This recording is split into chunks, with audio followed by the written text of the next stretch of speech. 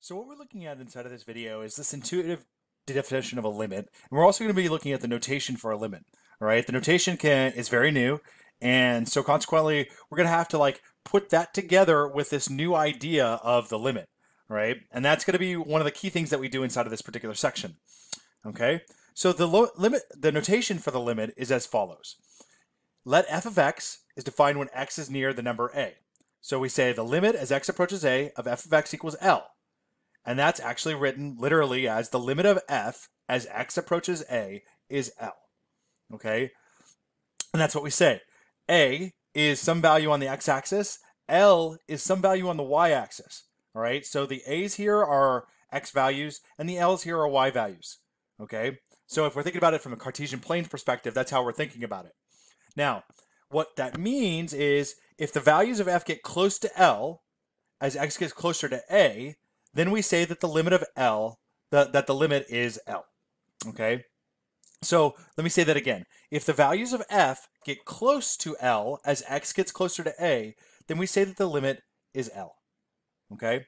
So let's take a look at an example. All right? We'll do this graphically to kind of show you something very simple to kind of think about. So let's say that f of x equals 3x plus 7. And we want to know that what is the limit as x approaches 3 of f of x. So we're going to draw a graph of this. Okay.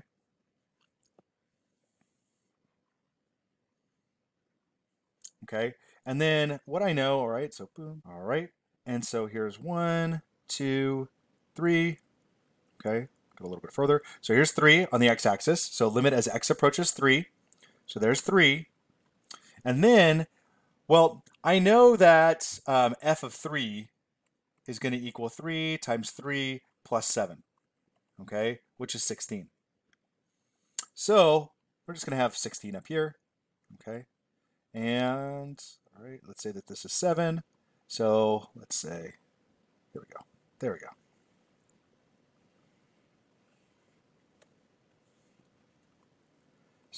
Here's 7. All right, so there's our graph. Now the idea of a limit is what happens as I move, let's use red to represent in the x direction. As I move in the x direction, okay, towards 3, okay? So as I move towards 3, right, let's first say as I go from the negative to the positive, okay? So I'm moving towards 3.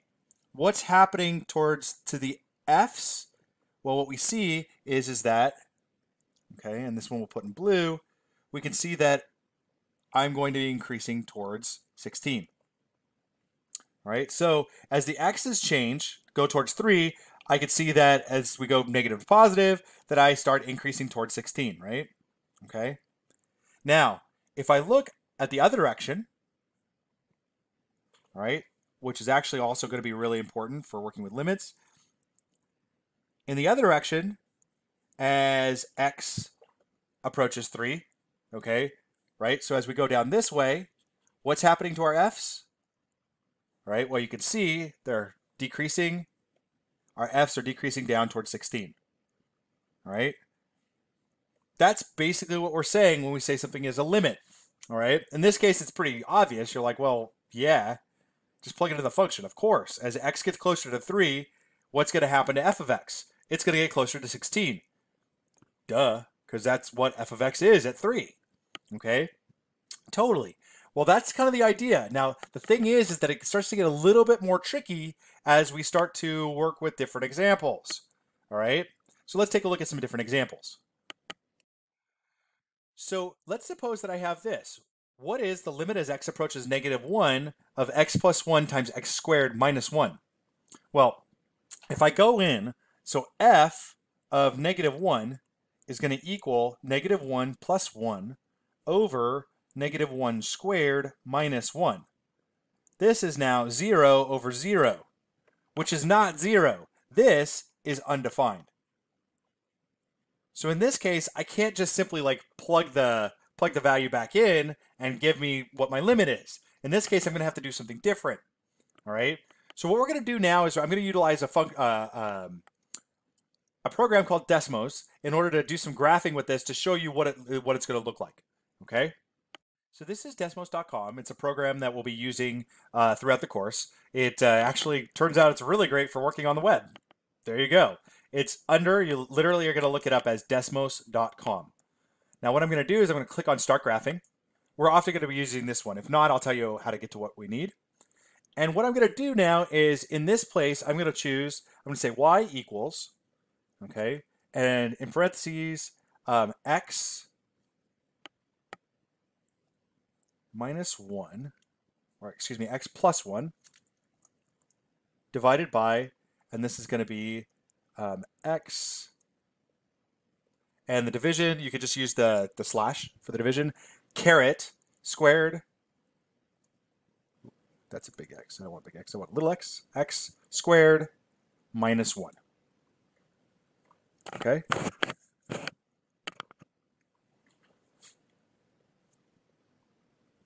So now we have x plus 1 over x squared minus 1. All right? Now, what I'm going to do is I'm going to look at it and I'm going to see, oh, well, let's see negative 1. So here's x equals negative 1. Okay? Now, if I start moving over here, coming over from the negative side, and I start approaching, right, I start getting closer and closer and closer to negative 1, what I see is I see that my values, right, they're kind of my f values, right? Okay, I got to click on them again. My f values are getting closer and closer and closer to 0.5. So I can kind of see that. Look at that. Okay, they're getting closer to 0.5. But when I get to negative 1, it's actually undefined, right? But on the other side, if I came up from the positive end and started moving towards negative 1, my f values still would get closer and closer to 0.5, right? Okay, until I finally hit negative 1, somewhere in there.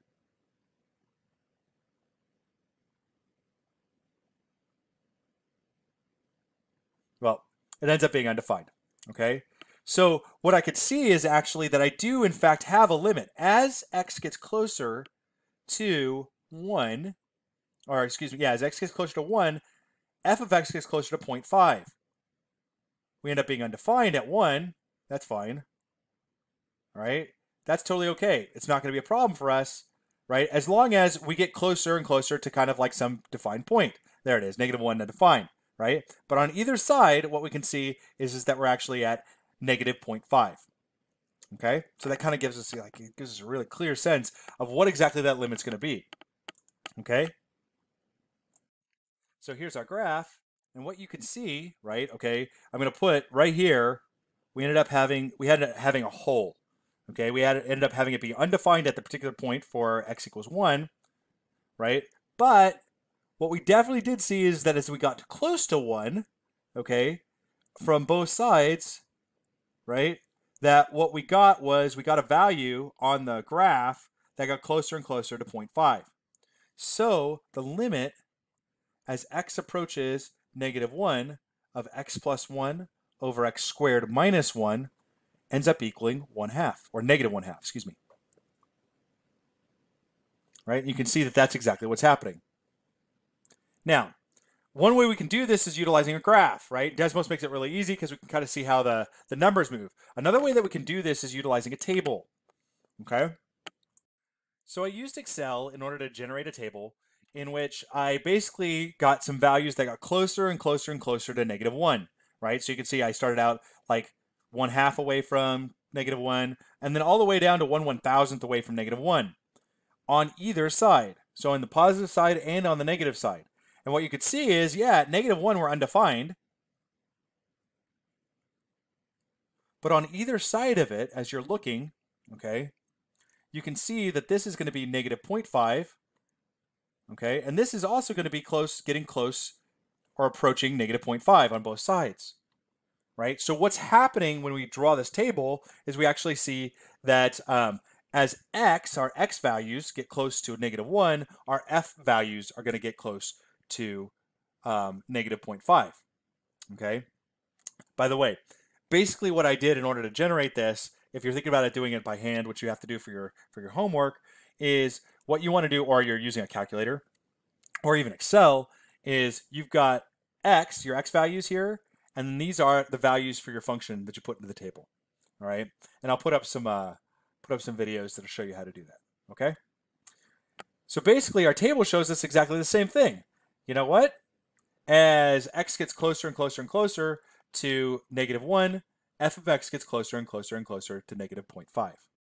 Now, sometimes we can't determine the value of the limit, all right? And what it is basically what happens if we get really, really close to a particular value, okay? So like, let's say, for example, I have this sine of pi over x. Now, and I want to know the limit as x approaches 0. So as I'm getting closer, here's 0, x equals 0 here, okay? As I get closer to x equals 0, right, what's supposed to be happening here, you can't really see it, is we actually end up with our values, they're fluctuating, right? Okay, the values for f of x are fluctuating, fluctuating, fluctuating. As I get close, yes, some of them are going to be in the 0 range, but others are not. Some of those ones are going to be in the 1 range, okay? You know, that's kind of, it ends up getting kind of problematic. We can't actually define a limit here because there's really no way for me to tell what's actually happening to the limit as x approaches 0 of sine of pi over x as it gets closer to 0. Okay? Right? There's no way to tell. So this is undefined. If, when we try to find the limit, we are unable to,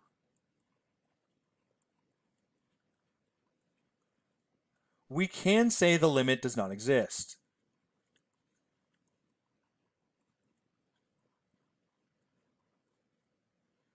And this is valid. We got this definition for a limit, or we're going to have an intuitive definition for the limit. Intuitively, we look at this and we go, well, is it 1? Is it 0? Is it 0.5?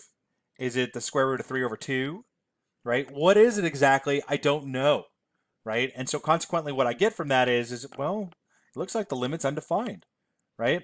How we might see that if we had a table, we'd have a table in which, you know, we'd see just some fluctuations. We wouldn't see the real smooth pattern progressing towards a particular point.